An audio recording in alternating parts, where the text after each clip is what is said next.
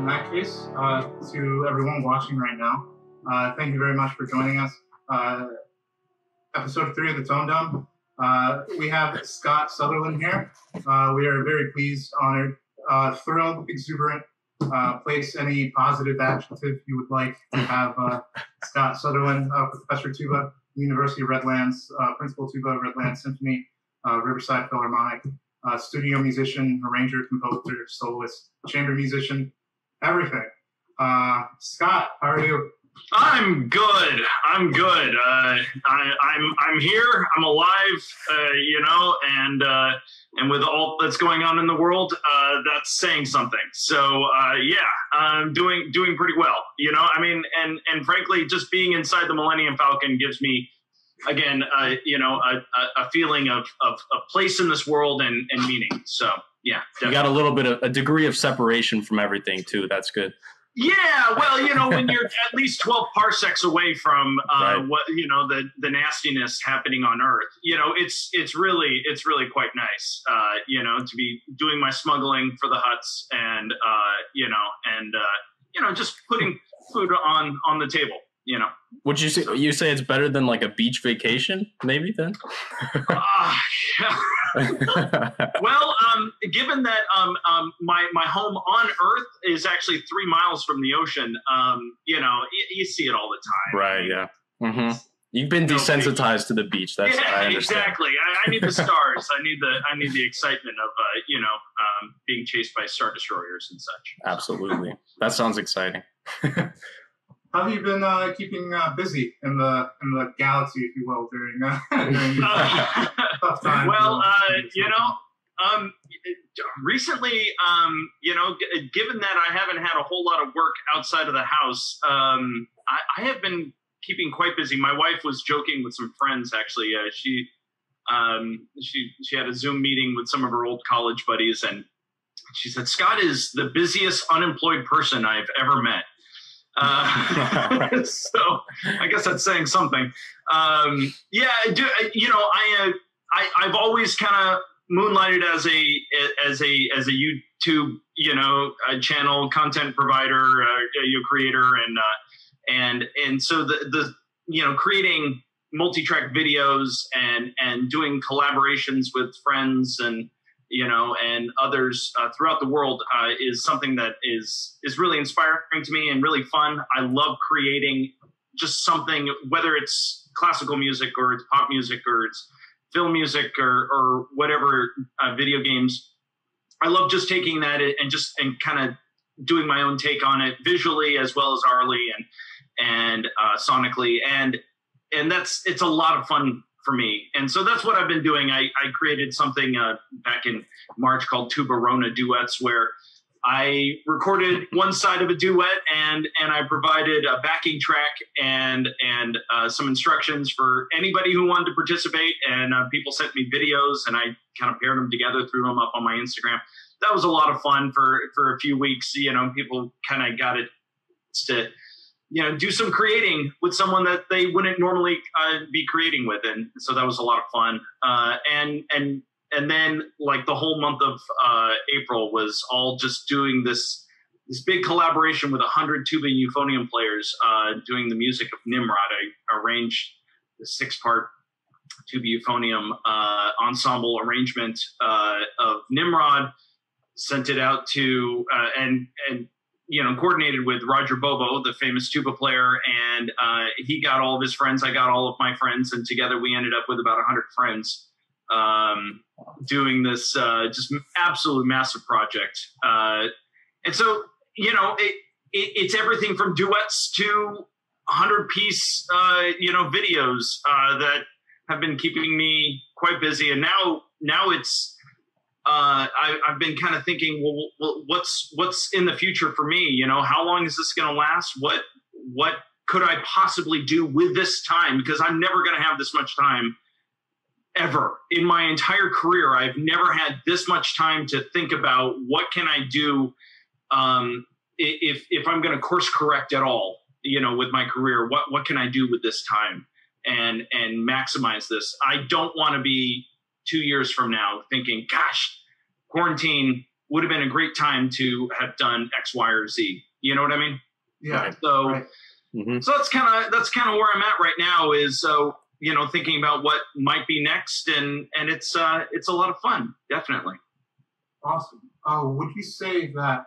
Well, I know that even before the quarantine, you were making projects, YouTube videos, and all that stuff. But it sounds like you've been doing that more now with all this time.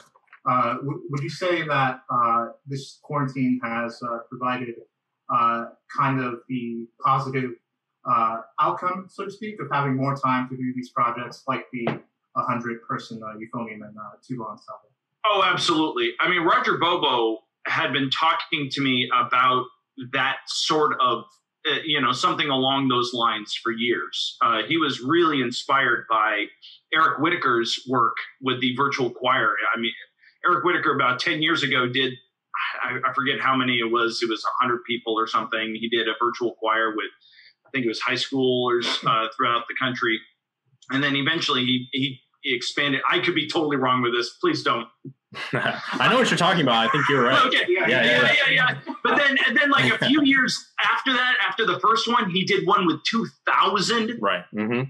singers from all around the world. It was this amazing video, and I don't know who did the video, but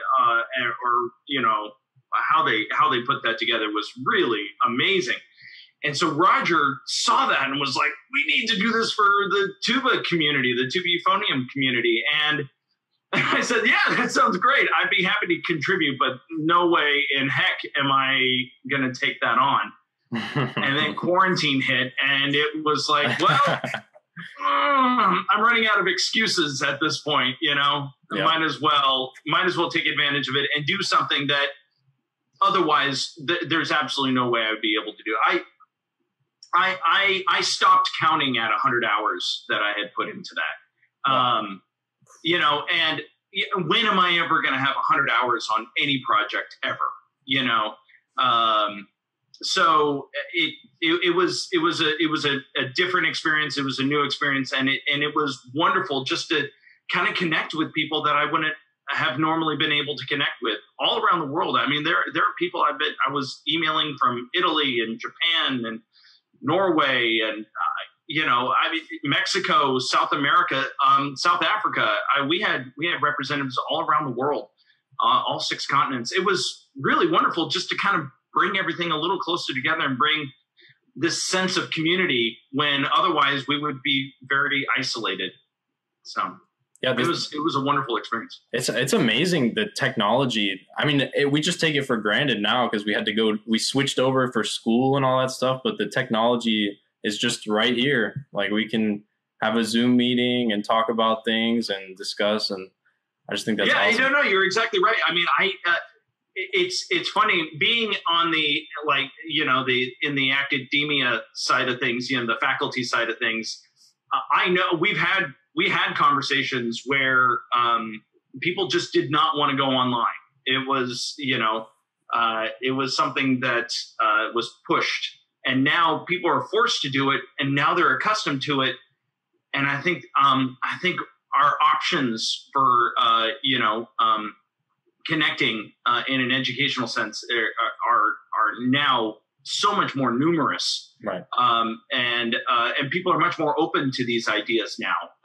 Whereas, I was touring with the brass quintet for 11 or 12 years, and at one point we were on the road for 132 days in a calendar year, and it was a lot, especially given that I had all of my private students. I was teaching classes with Redlands and such, and it took a lot of faith from my administration to allow me to do things through FaceTime, through Zoom, through Facebook Messenger, doing these kind of virtual meetings, and I got a lot of pushback initially, but I don't think that's going to be the case anymore. Yeah. I think a lot of people it was a fear of the unknown before, and now people understand just how powerful this really can be and how efficient it can be.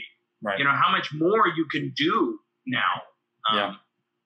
with all of these virtual meetings. I think it's wonderful. Yeah, I know the companies are like even planning on canceling leases with buildings so that they just have people stay at home and do their Zoom meetings online and stuff like that. So we'll see how things change with all of this going on. Yeah, it's really cool. Yeah, it's very, very cool. And it's exciting. It's definitely exciting. Definitely.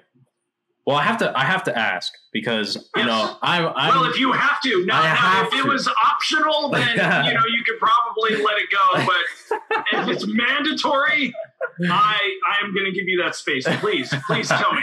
So I'm sitting with two tuba players, right? And I'm just curious. That instrument's freaking big. So what drives you to start? Wait, I'm sorry. Do you feel intimidated? Do you feel you're outnumbered? Do you feel how inferior you might be right now? I think the ratio in an orchestra, like 3 to 1, 4 to 1, is just about right to keep you guys under control. All right. It's and then every time there's 2 of us on stage, usually there's 4 of you guys. Right. So you just somehow you guys gotta just kind of up your odds. We have to. I'm sorry. So your question was. My question is just how do you get started on that? It's a big commitment, I feel like, to start the tuba, and can you bring us through your process of picking, and maybe Brandon too? I'm curious. As well. Yeah. I'm curious. I think a lot of us, we usually come to the instrument in different ways, but for me, I started out on piano. I was 8 years old, but my dad played trombone. And so we had a trombone in the house. He was not a professional, but a really great amateur. He was wonderful in high school and, in college, but put it down for a different career, but always had one around in the house. So I picked that up in 4th grade and played it for a year. And then they cut the elementary school band program. And so, and then I went to middle school and played it for a year in middle school, and then they cut the middle school program. Oh man! So so I had a year, and then I had a year or 2 off, and then I had a year, and then I had a year or 2 off that I didn't play. And then I got to high school. They kept the high school program around. Fortunately, I played trombone for a year, and then because the band program was so small and the numbers were so limited. My band director was constantly trying to kind of fill out certain sections and make sure that there were strong players on every instrument. And so whenever he had kind of, a talent pool on one instrument, he tried to disperse that a little bit more. So, and rightly so. Sure. So I moved over to baritone for my sophomore year. And then in my junior year, all of our tuba players graduated, and he switched a tenor saxophone player and me, a baritone player, over to tuba, and was basically like, "Here, you're going to play this." And I was like, "Okay, sure,"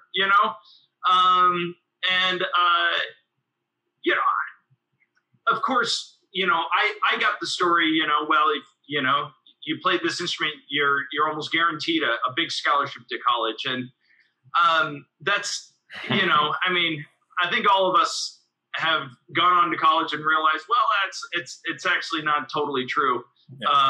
Because you still have to be really, really excellent and deserve that scholarship. So fortunately, I got lessons pretty quickly. I got lessons because my next door neighbors were a professional violinist and bass trombonist, of all things.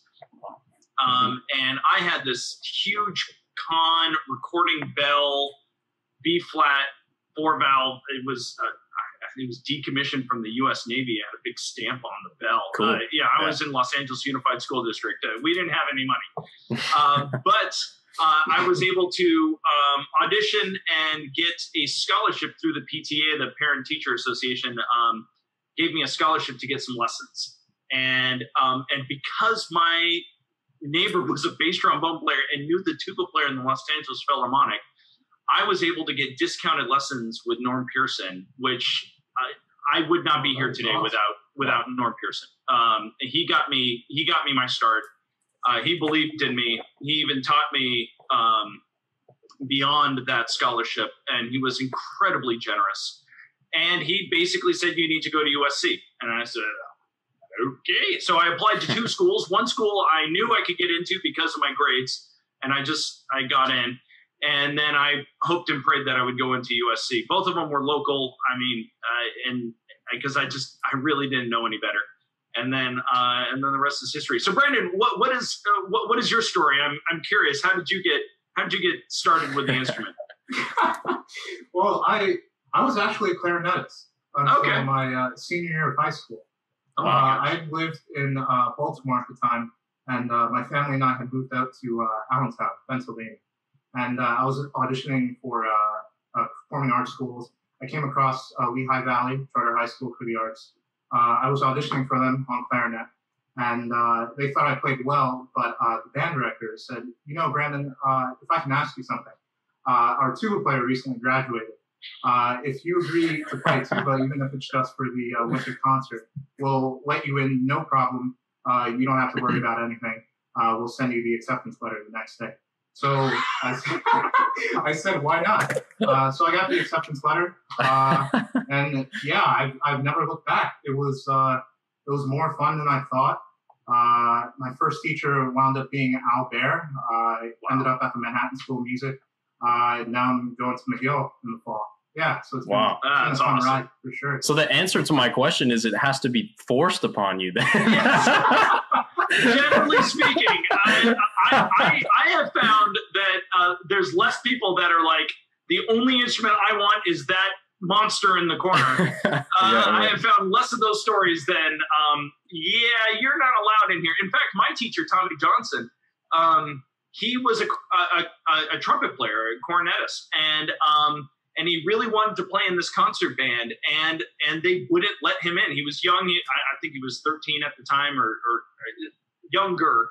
And they said, the only way you're going to get into this band is if you play tuba. He's like, all right. And then you have arguably one of the greatest tuba players in the history of the instrument was born out of that, So, yes, we have a grand tradition of being forced into this instrument, then loving it, and then dominating the music world. So, awesome. That's great. How that goes. So. Wow. Well, that's my answer then. That's awesome. So where did you end up going to school? You said? Well, I went to USC. Okay. So University of Southern California in Los Angeles. It was 20 minutes from my house. Great. 22 minutes when there was no traffic.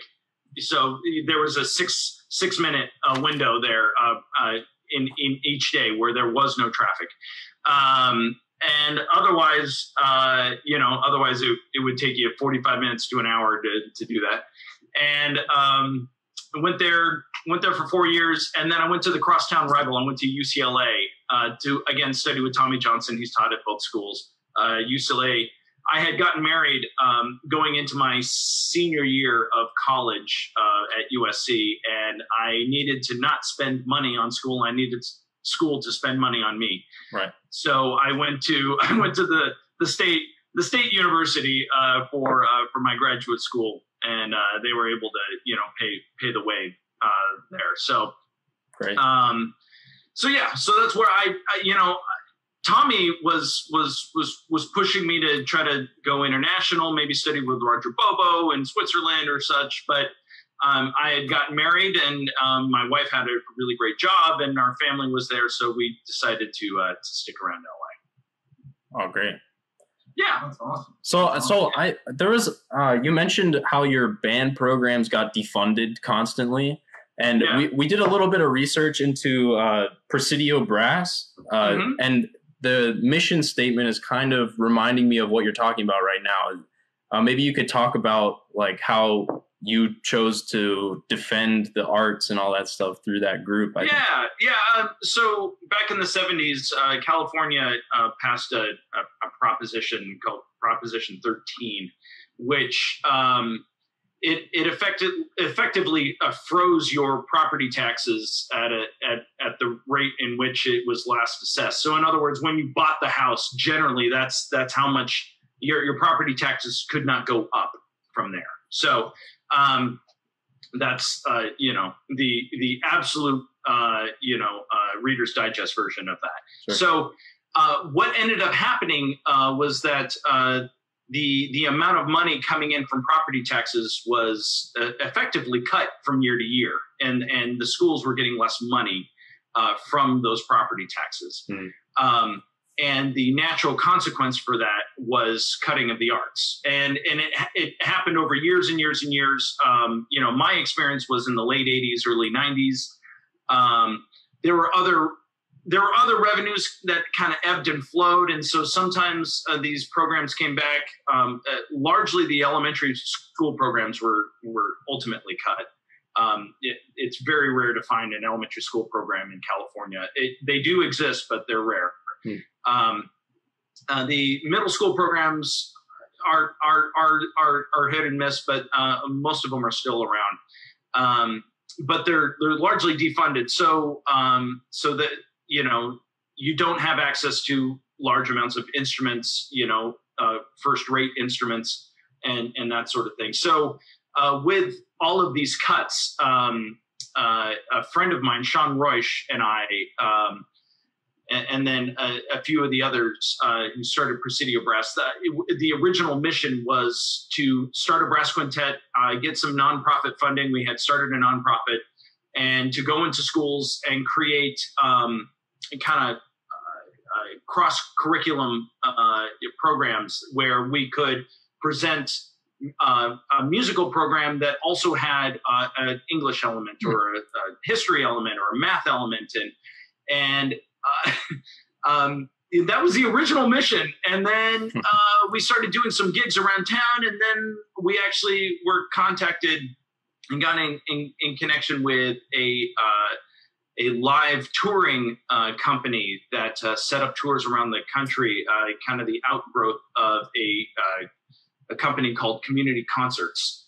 And this one was called Live on Stage. And that contacted us, set up some tours, and then we started touring. And so that mission kind of changed. And then what we did was we kind of refocused our efforts so that what we could do is every time we did an evening concert, it's kind of the Dallas Brass model, where every time we would do an evening concert, we would couple that with going into the neighborhood school and helping to inspire students to achieve excellence in music, maybe bring some kids that haven't thought about playing an instrument, maybe introducing that to some of those younger kids. If we went into a high school or college, we were trying to equip them with better musical ideas and ways that they could get, higher levels of excellence on their instrument.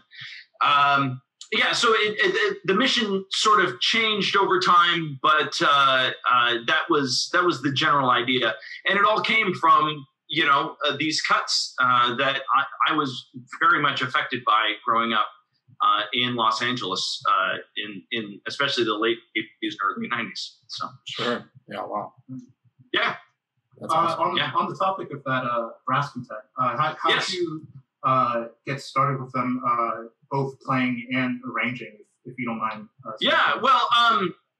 So initially, we were trying to do popular music that kids would latch onto. So we were doing the idea was more classically based. Some of the nonprofit funding sources, they like the idea of bringing in classical music. So and then the members had individual skill sets, and we weren't finding that some of these standard published arrangements were really working for the group. We kind of wanted our own identity. So I started writing, and I didn't have a ton of experience, especially with brass quintet before that. I think I had arranged one brass quintet or maybe two before Presidio Brass.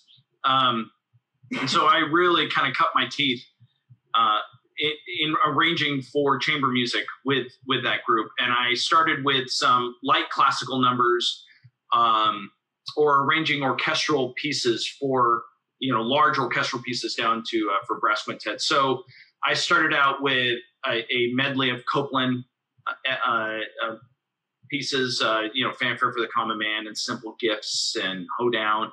I did a 4-minute version of Scheherazade, kind of the main themes of Scheherazade, and just made it for brass quintet. Night on Bald Mountain, I did a 4-minute version of Night on Bald Mountain. Just kind of the big moments. Trying to squeeze that down to just 5 players, but trying to recreate that sound and that excitement from those pieces. We did a whole suite of Debussy works, Ruslan and Ludmilla. Originally like a 5-minute version of that piece, and then we cut it down to like a 90-second burst, just as an opener, just as a smack them over the head with a lot of notes, cool. Opener kind of thing, So that's, it was really out of necessity that I got started with arranging. I did a little bit on the commercial side. I did some jazz arrangements. We had someone who was a really great improviser, and then that person left, and we got someone else who was strictly classical. And so we were, the jazz side of things was a little hit or miss at times. But after a couple of years, we really kind of like honed in on a particular program that was really great for the audience, really great for kids, and it largely centered around film music. And so we came out with an album called Sounds of the Cinema that had much of the program that we were doing on our evening concerts. And that really was kind of the hallmark program for the group for many, many years. And a lot of it included piano, because I was, I play piano as well as tuba. So I did a lot of, back and forth on the stage. It helped create a different sound for the group. It kind of set us apart because, nobody else that I knew of at the time was using piano in a brass quintet program. Our first tune was Bohemian Rhapsody. We started out with that one. And it's a fun tune, and we had the excuse that it was used in Wayne's World. So we could use it in our Sounds of the Cinema program. And yeah, exactly. But then it was also a great excuse to introduce the piano. The piano ended up being a hit with the audience. Naturally, that tune is a big hit. And so we started introducing more and more piano into the program. Originally we started out with Jack Gale's West Side Story arrangement, which is fabulous. But then we tweaked it and eventually just kind of transformed it into a version, our own version, that included a lot of piano, included some hand percussion. I revisited that I Feel Pretty, which has a nice little tuba solo at the beginning, and I turned it into an entire tuba from start to the Jack Gale was kind of the inspiration for it, but then turned it into a true tuba feature with choreography and the whole bit, which was quite the adventure for the audience. You can see that on YouTube. You can check out I Feel Pretty and Presidio Brass. There's a lot of video on there, a couple of them. So it's fun. There's a kick line. I mean, if you want to see guys who have no business dancing doing a kick line, that's the video for you. So go check that out. So yeah, it's fun. That's awesome. Seems so creative. Like that kind of group, like Monozzle Brass and Presidio and everything, they all do have like the acting kind of element to it.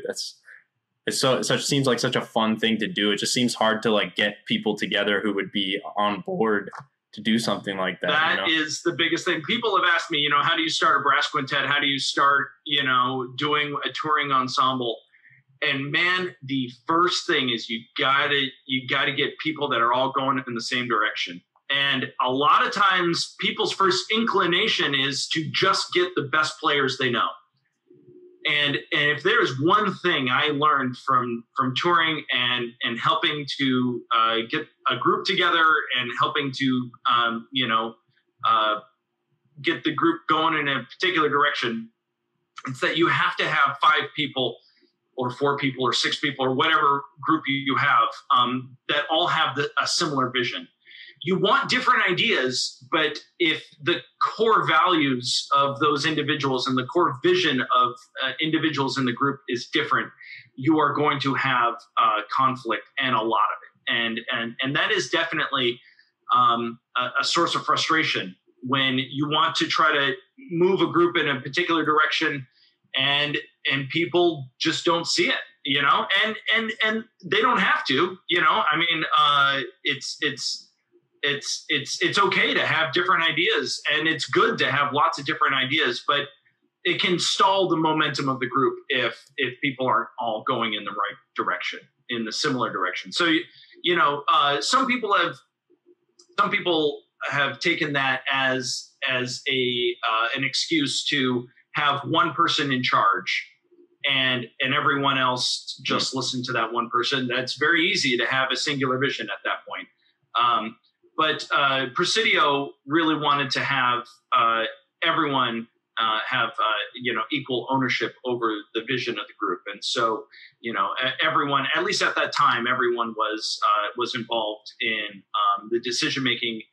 You know, everyone had equal say in the business side of things, and naturally that's going to create some conflict. So, but ultimately, when everyone is you know, into the idea of doing a kick line, if everyone is into the idea of performing Star Wars on a brass chamber music concert and not Ewald, you know, you know what I mean? Oh yeah. It's like, you know, and then it can be really special, you know, if everyone has their moment, if everyone has something that they're contributing and is highlighted in a program, then it's a really special thing. And it was a really great time for me, just developing as a musician, developing as a writer, developing as an entrepreneur, and getting ideas, especially for the business side of things, what marketing is like, you know, what managing is like, what recording is like. You know, I was always very, very, very much involved in the recording aspects of things. I was always in the sound booth. I was, you know, always helping out with editing and mastering and all that. I learned so much from that process, and that helped me as I moved on after the brass quintet. My wife did, you know, she wanted me home. I was just gone too much. My kids were growing up. I wanted to be home. I was seeing them grow up before my eyes, but, you know, at a distance, and I needed to be more involved. So therefore, I needed to get off. I needed to get off the road, and the YouTube channel was one way that I could help stay relevant while and get my name out there without kind of the humble brag thing, where, you know, you get on a good gig and you do the little selfie and, oh, I'm just humble blessed to be here with such and such orchestra doing such and such studio gig, whatever it is, you know. Right. I didn't want to be that guy.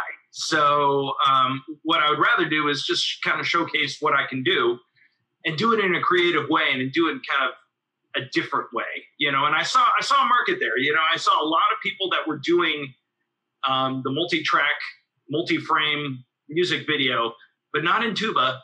And there were a couple of things, but they weren't at kind of the quality standard that I was really striving for. So they were really cool, but, you know, I kind of wanted to do the next level. So that's where I saw kind of a hole in the market and just dived in with my first video.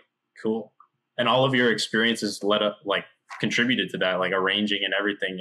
That's so cool. Absolutely. Yeah, I do a talk that I've done, you know, in colleges and conferences and such. And in fact, I think I put it up on my YouTube channel from the Army conference that happened back in February. But one of the things I talk about is the fact that this YouTube channel and developing these videos helps, it gets me thinking and dabbling in all of the different areas that I have been able to kind of cultivate over the years in my career. And it's fun, without the brass quintet, I wasn't playing piano at all. This is a way for me to incorporate playing piano and even, every once in a while playing like a jazz solo, which I never get to do anymore, but I can if I'm the one in total control of the content, If I'm the one calling the shots, I can, and doing the arrangement, I can say, hey, I want to do a piano solo here, and I'm going to do it, I have my daughter who is kind of running the camera while I'm doing things. And she helps me a lot, especially on the social media side and picking tunes and kind of getting, a take. She's 16 years old, getting a young person's take on what might be relevant right now, these are all these different aspects are what make these kinds of projects really exciting, I think. And it allows me to, again, use all these different skills that I've cultivated into what I'm hoping is a unique product and something that people are interested in and kind of set themselves apart because of everything I can offer. Right. Great. On the topic of this YouTube channel, Sam and I saw last time we checked, which was a few days ago or so, you're at 13,000 subscribers. That's great. I'm sure it's at 20,000 now. If you checked a few days ago, it's just I just hit the 13,000 mark, and I'm assuming I'm about 2 weeks away from 2 million channel views. Nice, awesome. Well, congratulations. Congrats. Yeah, that's awesome. Yeah. How were you able to? Yeah, cheers. How were you able to spread? I guess spread the word about your projects, your videos, that I guess could be useful as well for someone trying to promote their chamber group, let's say, or their podcast. Oh yeah. Well, I think the most important thing is to define what makes you unique. You need to set yourself apart. And this goes to what I was saying before. Why would people check out my channel? There's lots of people doing things right now. Why would people check out my channel? One reason is that, I offer, a certain level of quality that I think sets myself apart from some people. Just in terms of, visuals and, and the editing and the level of, high-end audio quality. I'm not really talking about the playing, because you assume that everyone plays well, You assume everyone on a podcast can, carry on a conversation and ask good questions and have interesting content. So what is going to make yours different than someone else that happens to be doing also a brass related podcast that, what is your defining characteristic that, art? And for me, it goes to what I was saying before. I saw a hole in the market for someone to do high-end tuba euphonium ensemble pieces, larger ensemble, like, 6 people. 8 people. Even at one point, my Jaws video, I think I had 10 brass, playing, 4 chimbassi. Yeah, that's awesome. Is that my even favorite the word? One. Like, Chimbassi, I'm sure it depends on where you're from, but, who has that? But, there are some amazing solo euphonium pieces, videos out there. There are some amazing chimbasso, single chimbasso, jazz chimbasso. There are some videos out there. That's not what I'm providing, Mm-hmm. I was doing film music. Most people weren't doing film music or video game music, but lots of very popular YouTubers were doing, popular tunes, you look at the Lindsey Sterlings and the piano guys and Mm-hmm. Taylor Davis and some of these other folks that are playing more conventional, more popular, classical, the kinds of classical instruments, classical music instruments that most of the audience will identify. What is classical music? Oh, that's piano. Mm-hmm. What's classical music? Oh, that's cello. That's violin. No, those are the classic, instruments. And they're doing popular music. That's one way that they set themselves apart. What is it? 2 cellos. Mm-hmm. And so what I brought to the table, or I'm trying to bring to the table, is that kind of high level audio and video production, but in tuba euphonium, which I hadn't, at this point had seen much. And hopefully people will identify me with that sort of content, even while there is a lot of people doing it now. A lot of people are putting out videos, and a lot of people are just getting started.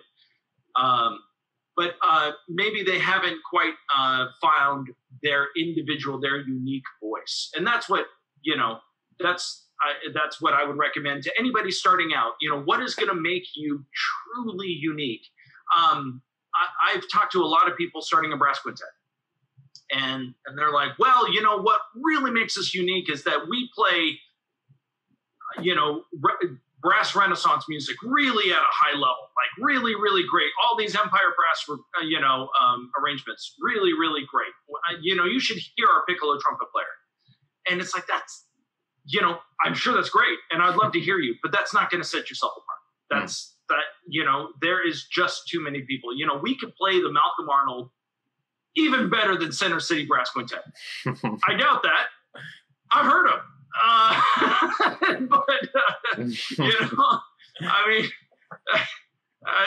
But you know what I mean. It's like people will say, no, that's what we can do. We can do what other people have done, but we can do it incrementally better. That's just not going to set yourself apart. What is truly going to make yourself unique? Presidio was able to do different things. We were doing some different repertoire that not a lot of people were doing. We were able to include piano, but at least at the time that I was with the group, it still struggled to try to really set themselves apart. It is amazing how people just kind of assumed it was another brass quintet. Right. Sometimes just having the name brass quintet in there is problematic because you just assume, well, why would I hire you when I can hire Boston Brass, which is a known entity? Right. Why would I listen to this podcast when I know I can listen to this podcast, which is going to give me something similar? Right. It's like, okay, so that's not to discourage you. That's actually to encourage you. Now you have a direction. You know what I mean? Yep. Now you have a way. Now you know what the problem is. Now you can try to solve it. And my gosh, Presidio, my channel as well. All of these different avenues.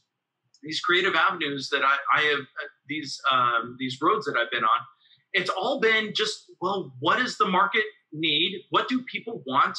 And how can I package it in such a way to set myself apart from what is happening outside and be above the fray, be above the noise? How can I hear, how can people hear my voice when there are so many other voices out there? What is going to make myself, my unique business proposition? You probably heard that particular phrase. Right. That's what I would recommend. What is going to make you unique, and that can be hard to find, but and it's going to be a lot of trial and error, and you're going to, the universally. I'm not speaking directly to you guys, but just anybody watching. Mm-hmm. It's all about, and it can be frustrating at times, and it can, oh my gosh, I can't tell you how many videos I've done where I was like, okay, this is the one that people are going to really latch onto, and it's going to go Christopher Bill happy viral. Mm-hmm. I wasn't that delusional. No, that lightning is not striking twice.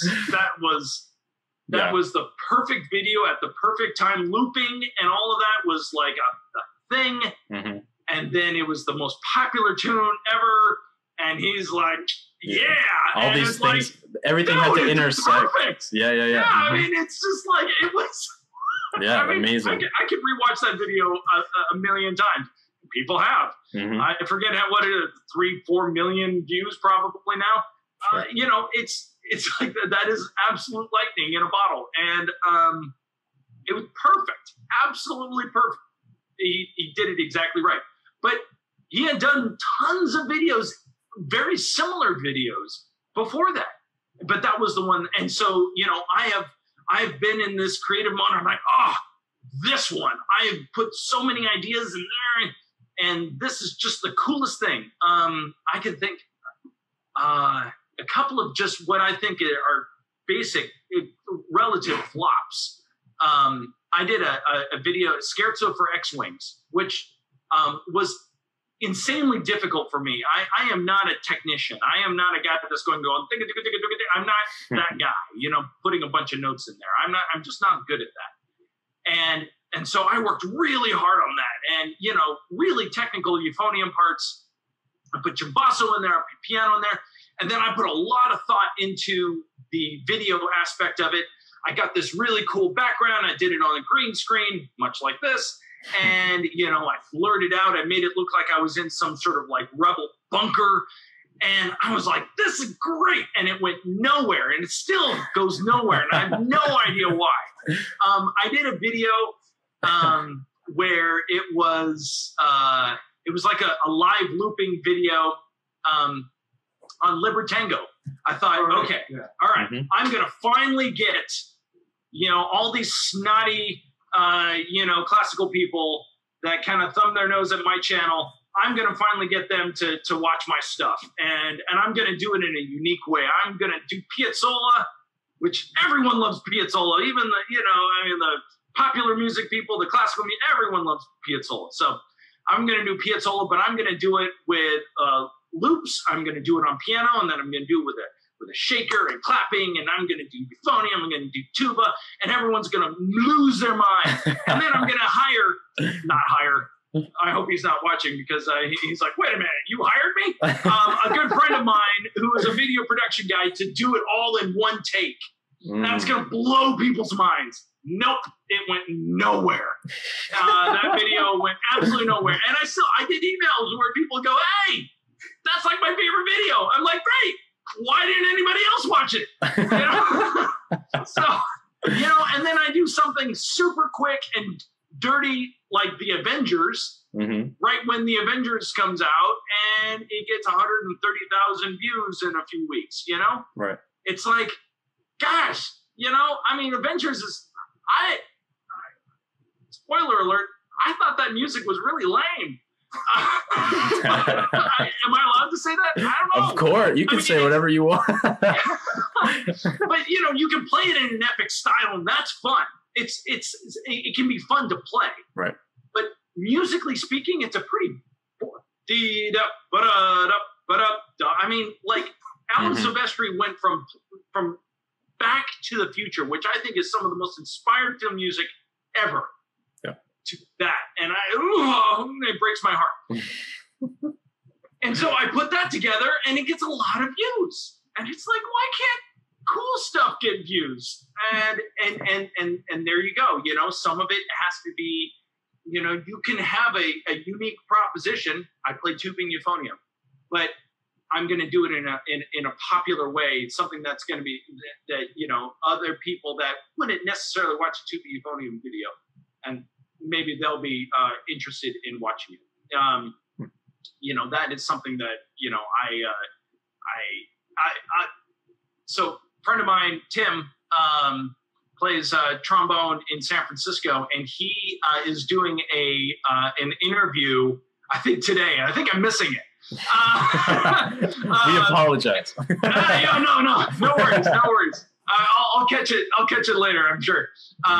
He is a mixologist, a brilliant mixologist. The guy can do cocktails like amazing. And then he's a freaking amazing trombone player. And so he's doing it's like art and cocktails. Nice. There is a unique business proposition. You know, talking about mixology and talking about art, those two things, that is what is that particular podcast or stream or whatever. I had not heard of it until yesterday, but what a kind of a cool kind of combination. And that is what is making them unique. And I don't know if they're finding success. Maybe they are, maybe they're not, but it's unique. And that is something that I would, just suggest to everyone out there trying a new endeavor. What is going to set your content apart from everyone else? Andrew Hitz is really wonderful. Whenever he talks about, everyone knows who flew over the Atlantic Ocean first in a solo flight. They all know it's Charles Lindbergh, and he did it first. And the second guy did it faster, and he did it with like less fuel, and he did it way better, and no one knows his name. Right.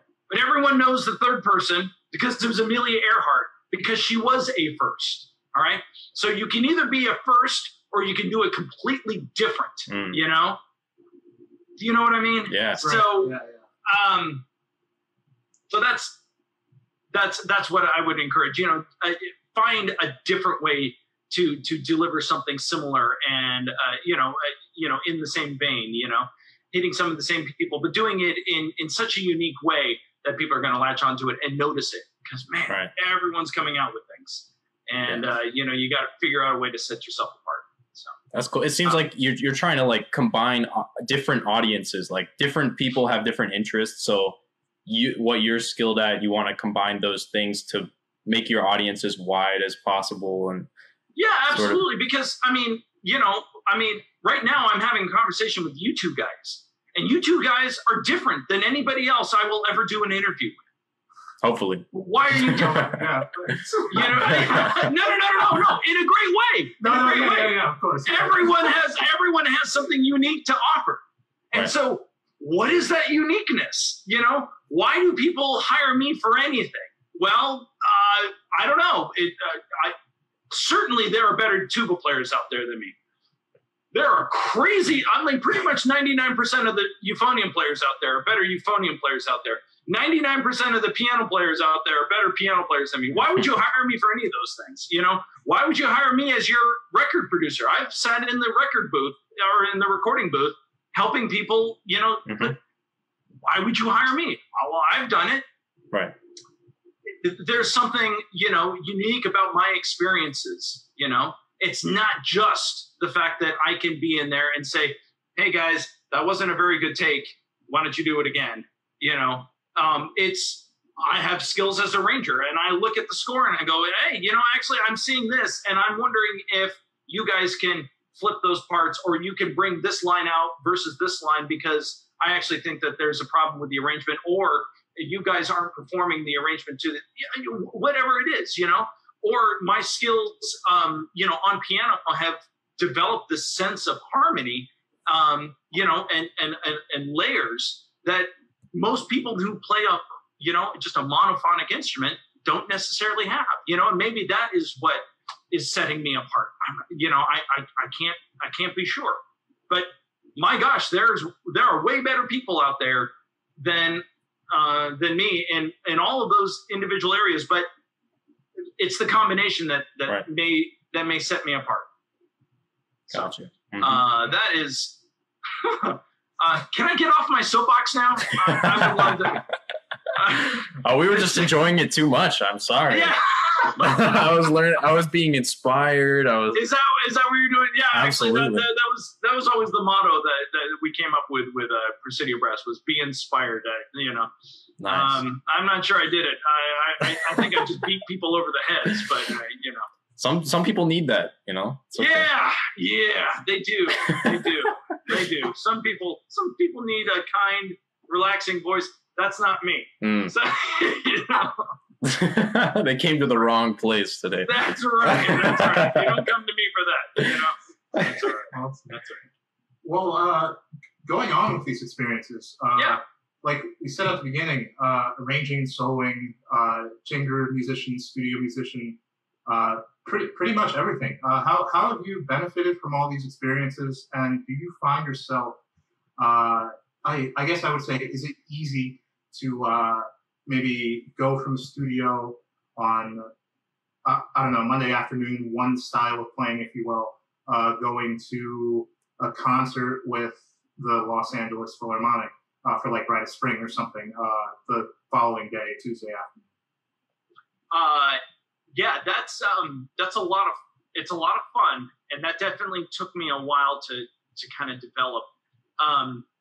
I knew from the beginning I never wanted to be a jack of all trades and a master of none.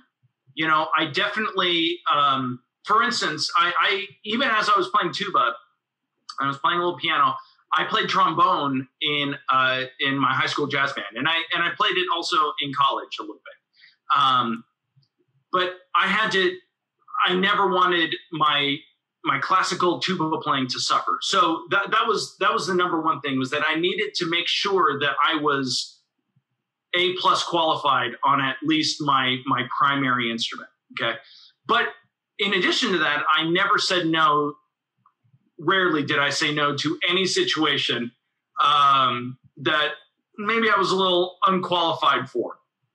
I was asked to do a Dixieland band in college. I had zero experience putting together bass lines. I had some experience knowing what harmony was, and so I could sort of read a chord chart for piano. Never done it on tuba, certainly never soloed on tuba. But it was something that I said yes to. I got to do Dixieland festivals around the state, and that was do a little touring. It was really, really fun. And that was a really, really great experience. It was something that I didn't say no to. And I thrusted myself into a really uncomfortable position. I've done plenty of piano gigs that I was wholly unqualified for. And I apologize to all those people that I played juries for, or those choirs I accompanied, or that jazz band that they asked me to take a solo, and I'm like, all right, guys, as long as it's all white keys, I'm okay. It's like, don't make me play too many fast things. I'm a tuba player. But at the same time, it broadened my horizons, And that experience in the Dixieland band, as uncomfortable as it was, it gave me enough of a foundation that now I should be, actually, let's see, this is early June, I should be rehearsing with my funk band to play 80 days over the summer at the San Diego Zoo. Wow. On sousaphone. That's what I should be doing right now if it weren't quarantine, and I would never, ever in a million years have been qualified to do that in any stretch of the imagination. Now, there are still way better people at doing funk sousaphone than me. But I also contribute to that group with arranging. I also help, with some of the production side of things. So I offer something else, and I think it'd be hard for them to replace me completely. They can replace me with a better sousaphone player, without a question. But to have the total package might be a little harder. There are definitely people out there, but it might be a little harder, and that has helped. That has helped definitely my career. But I can. Just on a physical level, I have to learn to be able to play some of these gigs and maintain my chops and warm down and warm up in such a way that I am able to switch gears and then go from that gig. I have done plenty of times where I've had to do that zoo gig on sousaphone that night, and then the next morning is something with a major symphony orchestra. That has happened many times, actually, and that's a tough thing. But a lot of it has to do just with the physical side, warming down, making sure my chops feel fresh. I am not overdoing it, but the different experiences I've had throughout my life allow me to kind of switch gears. All of these different opportunities where I can say yes and thrust myself into a wholly unqualified position, which a lot of times I still feel wholly unqualified for. Go listen to Bonorama, and listen to the sousaphone player. And I'm blanking on his name right now, and I apologize. But I mean, the guy sounds freaking unbelievable, and I'm sure the group that I play with would love to have someone like that, and they feel a little that they're stuck with me. But, you know what I mean? Yeah. But you know, it's you know, it's the ability to, you know, put that together, go record some later on that day, and kind of switch those gears. That just comes from saying yes as often as possible and making yourself as uncomfortable over and over and over again as possible. And that's the only way you grow is through discomfort. Sure. Yeah. So what I mean, you talked about the zoo. That seems really interesting to me. So it's fun. Do you like playing for animals better than humans then? Is that actually, hopefully none of those zoo people are watching right now, but because zoo people, well, like the animal people, right. They don't love us. We're Right. loud, and the animals don't love us. But no, we're drawn to the people. Okay. That's I just wanted to ask, you know. It's yeah. No. They try to keep the animals as far away from us as humanly possible, but yeah. No. But you know, we're there to entertain the actual people, and I love the gig because at that point on a break, I can, you know, if my kids are there, we go and see the animals and enjoy the exhibits. And I absolutely love, we have, it is rightly called the world famous San Diego Zoo for a reason. It is an absolutely magical place.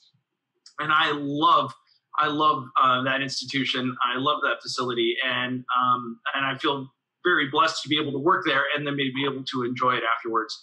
But no, I do enjoy playing for people a tad bit more, especially when they don't have fangs. Yeah, right.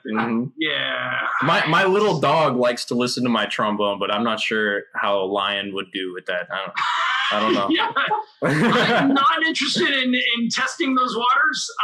Yeah. So I am much more interested in staying as far away from them and keeping those walls as high as possible. As the zoo allows, right? As the zoo allows. Exactly. If you don't mind me segueing, no. Gene Picorni, you I've heard of obviously know him. Yeah, you obviously know him very well from the Picorni seminar. I know him very well as well. Gene, if you ever come across this, hello. Hopefully you're doing well. Gene and computers don't mix very well. So if he comes across this, that would be an absolute miracle. And Gene, please, you know, call me out on this if I have misspoken. But yeah, if he is able to make all of those clicks happen, and he was able to actually watch all the way through to this point, that is a downright miracle. Maybe we can send him a VHS tape or something like that. So so he was like, I mean, there were some amazing people on that Nimrod video, but he was the one that just really held a special place in my heart, and I did everything I possibly could. And I knew going into it, I was going to probably need to go the extra mile to get his video.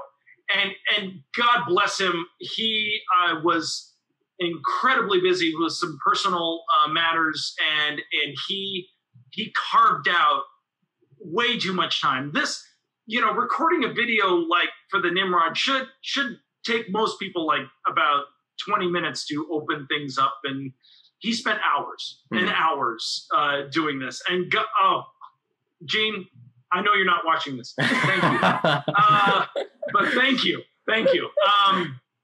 But he called me up and he's like, all right, I have my video all done in my recorder. He bought a brand new one of those Zoom recorders, not Zoom as in the teleconferencing, but like one of those audio video devices, you know, one of those contraptions that does all in one. Right.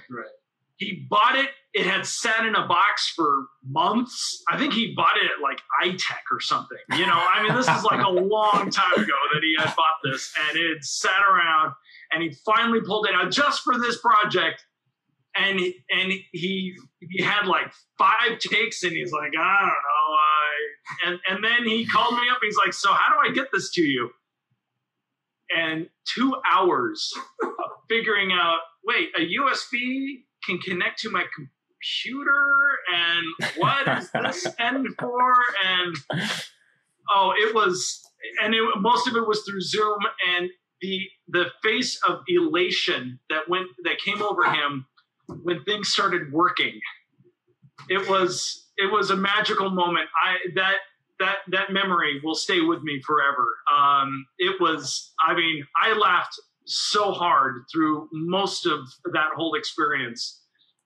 Just to see a man that, I mean, frankly, you idolize. I mean, like, when I think of the sound that's in my head, the ideal tuba sound, it's Tommy Johnson, Roger Bobo, and Gene Pokorny. It's a combination of those 3, you know? Definitely for solo playing, it's almost entirely Roger, you know? For any of my freelance gigs, most smaller orchestra, any chamber music, anytime I'm in the studio, any other time, it's Tommy Johnson. But anything orchestral, you know, generally it's you know, largely Gene is the sound. Mm-hmm. And you see this man that you've idolized, and you see him struggling, and you just want to hug him and say, Gene, it's okay. Yeah. I love that you're a human, you know? And then you have these struggles too. Oh, then of course he picks up an instrument and you're just like, oh, I give up. Mm-hmm. You know, I could never attain that. But, you know, yes, Gene is an absolute sweetheart of a man. I love him absolutely dearly. There was this, I feel just incredibly blessed to be able to say any of those sentences. Like 10 years ago, I can't even imagine those words coming out of my mouth. Like that he is a dear friend and a one, you know, I mean, that's amazing to me. I was teaching a lesson in Pittsburgh once, and I think we were in Carnegie Mellon, and I was teaching a lesson, and I had my phone out on the stand, with tonal energy, and the student was talking, and we're going back and forth, and the idea of the Pokorny seminar had come up, and somehow the music that he was playing sort of related to one of my experiences with the Pokorny seminar. So we talked about the Pokorny seminar, and we're just talking, and oh yeah, Gene, and just about as we're about to segue to something else, my phone lights up, and you know. I mean, look, it's not like I get calls from Gene Pokorny too often, but his name showed up. It was like his ears were burning. It was good timing. Wow. Oh my gosh. And the student's face like went white, jaw dropped, like, oh! And then the blessed moment where I hit decline. And he's like, what? You declined to call? I said, yeah, I'll call him back. No problem. I didn't want to tell him that. Well, you know, I'm probably on the phone with Gene Pokorny once or twice a year. It's not like this guy's calling me every weekend, you know. Wow. But I just wanted to take that moment to go, you know, right now, you are more important to me than Gene Pokorny. And it was a precious moment. It was good. It was good. That's and I called him back and I said, sorry, I ran up on you. Yeah. No, he is an absolutely amazing man, an amazing teacher. Absolutely, for me, he is the pinnacle of orchestral playing. You know, there's many idols that I have, but he's it for me. You know, he's just the sound, just alone, is something, you know, that I continue to aspire to, and I probably will until I die. So, yeah, that's great. I remember, Brandon, do you remember this at Domaine Forge? It's like a music festival in Canada that we went to. Gene Pokorny was so excited about the International Space Station flying overhead.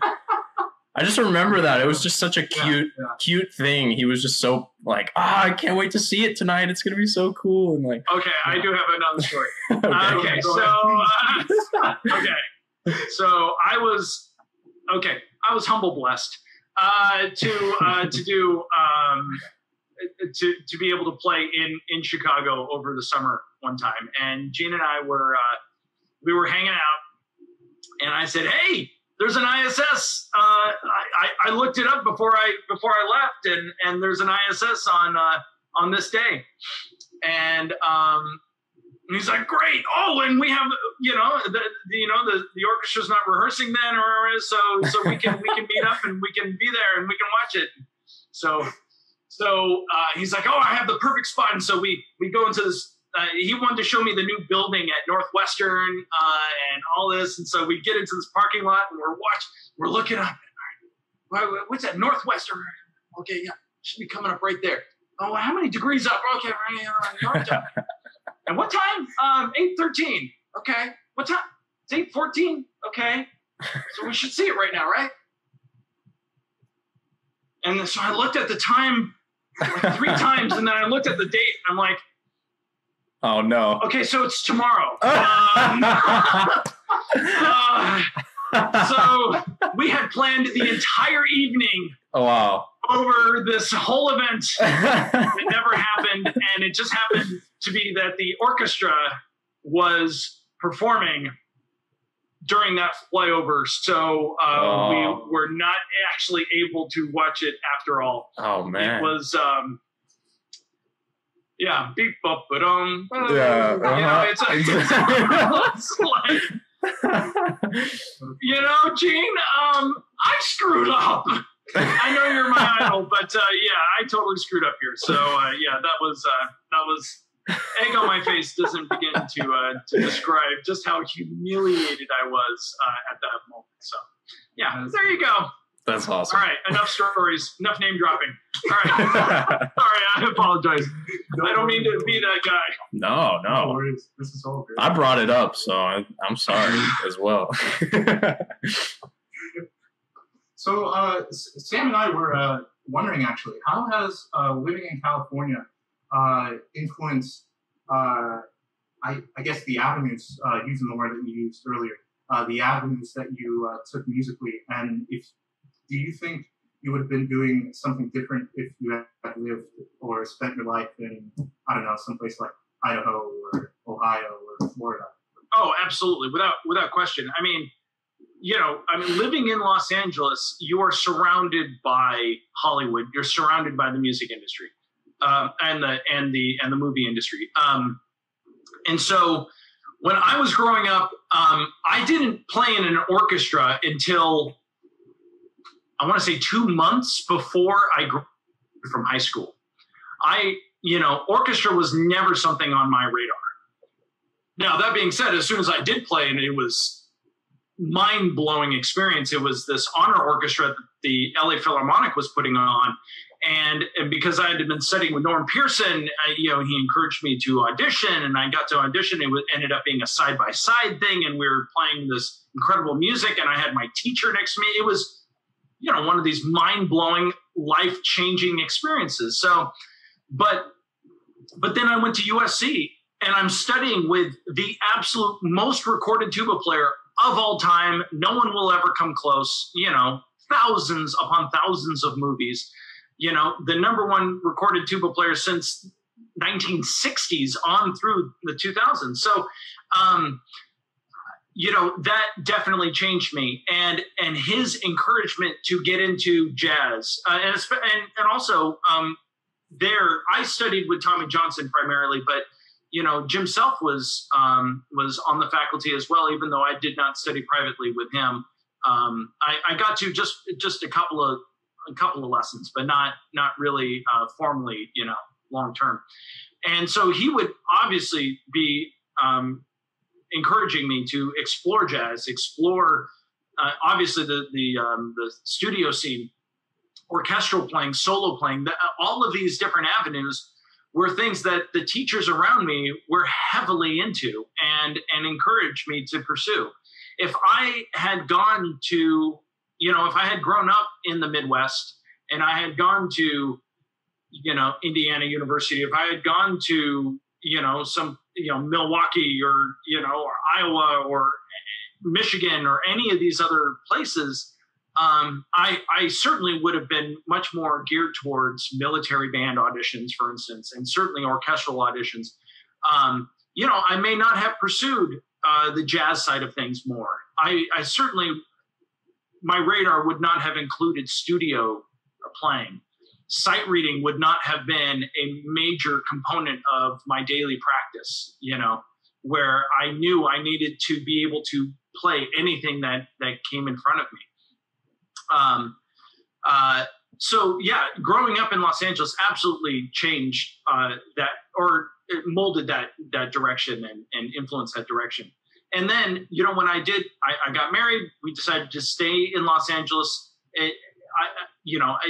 All of those ideas and that path was just even more entrenched the longer I stayed and studied in Los Angeles. Had I gone to Switzerland to study with Roger Bobo, had I gone to one of the conservatories, in Boston or New York or, certainly things would have been very different. I would have gone on a much more orchestral path, and done that. Instead, I got heavy into sight reading and chamber music and jazz and all of these other avenues, and definitely influenced the musician I am today. That's awesome. That's great. Thanks. Sam, did you want to follow up with anything or ask a question? I mean, we noticed that you have a nice T-shirt on your website, and I think everybody should go get it.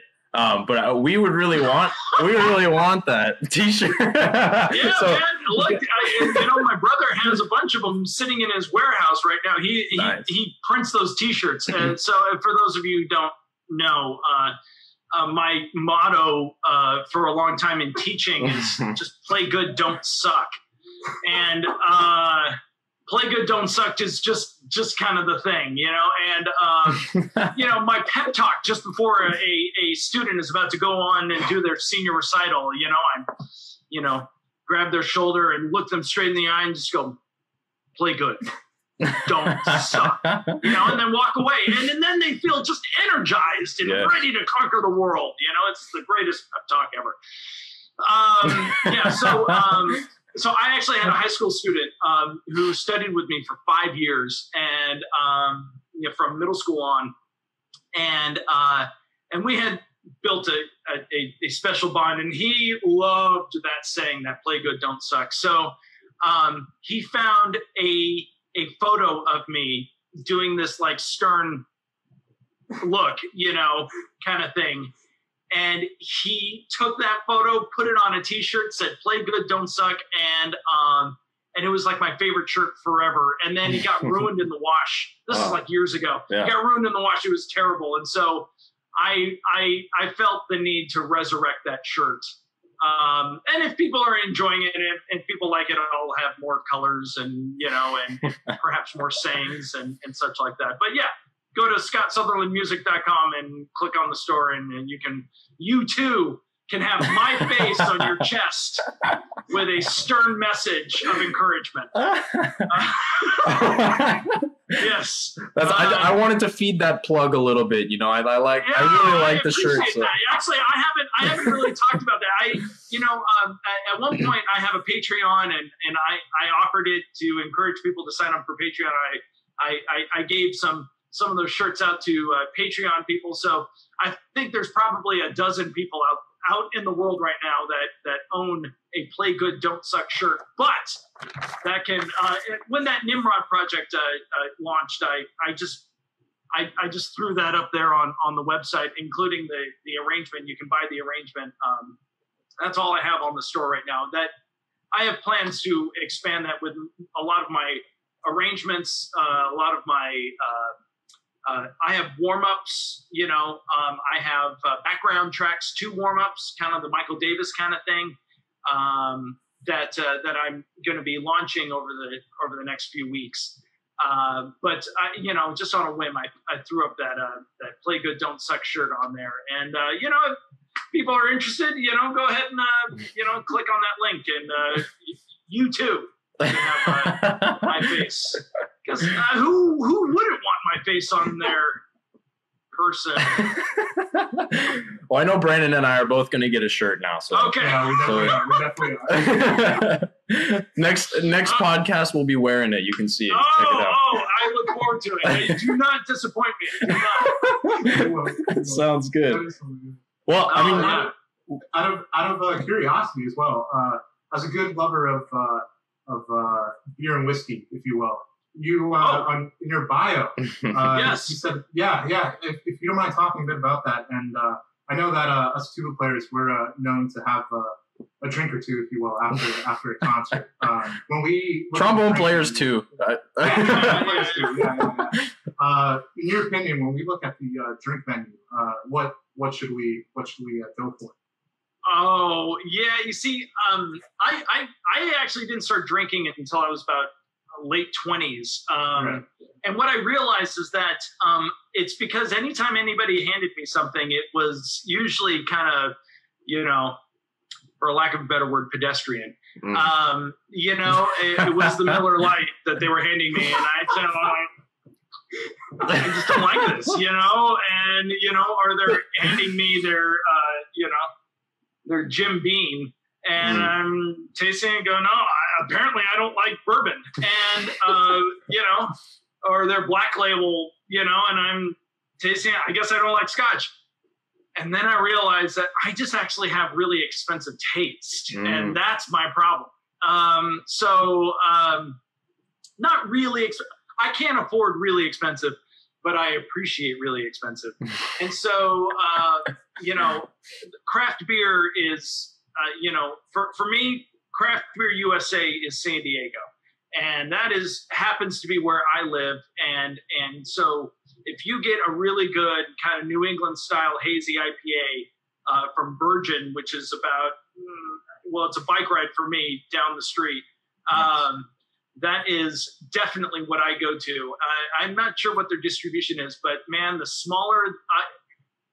thing that I learned while I was going on tour was to find the most local thing I possibly could. I love supporting local businesses. Local beer is a beautiful, beautiful thing. And I love talking it up with brewed. I've brewed, myself independently. It's a wonderful thing. I happen to be one of those guys that is into hoppy beers. I also love Belgians. Trappist beers are some of my favorites. But then on the beer side, I am very much into single malt. Lagavulin, 16 is one of my favorites. The Lefroy and the peatier the better. And then bourbon too. I love a Booker's 4 Roses single barrel. It's my jam, man. It's my jam. I'm getting thirsty right now. This is, it's kind of the thing, and what it disheartens me, because as soon as I start loving something, I realize that about a year or two later that it seems to be the most popular thing. Everyone's into hoppy beers, and and I'm like, oh, now I got to find something else to be trendy. Now it's like bourbon is the true hipster. Spirit. The true hipster. Yeah. I love it. Oh yeah. No, I don't have a beard for it. I can't grow my hair. It's all right. So that's what the best thing I could usually find if we were in some small town in the Midwest. The best thing I could find on the beer menu was like Sierra Nevada Pale Ale. And it pained me but it's like the only thing. And then if it was, some sort of cheap, spirits, I just ended up getting a rum and Coke just to kind of mask the taste of the terrible rum that was thrown in there. But, the things that we do to make sure that we're supporting local bars. Right. Sacrifices. The struggle is real. Well, since you're getting thirsty, there you go. That solves the problem right there. But hydrate, man. But I thought we could wrap it up with some rapid fire questions, if you think that's cool. So first one, Favorite movie soundtrack? Star Wars. No, sorry, Empire Strikes Back. Empire Okay. Strikes Back. Nice. All right. If you didn't play tuba, you would be a... I would probably be a restaurateur.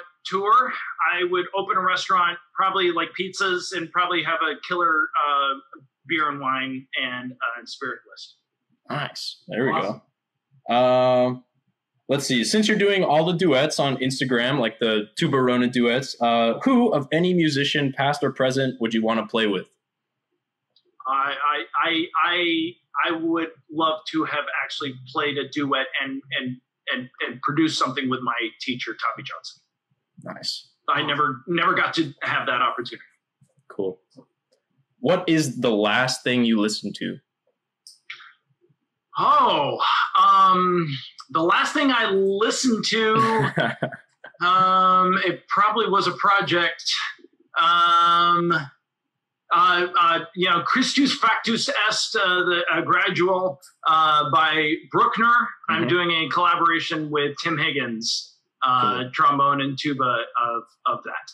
So Really so cool. you got to listen to the original and everything else. For So, sure. Yeah, definitely. All right. And the last one, if you could eliminate one beer from the face of the earth, what would it be? Corona.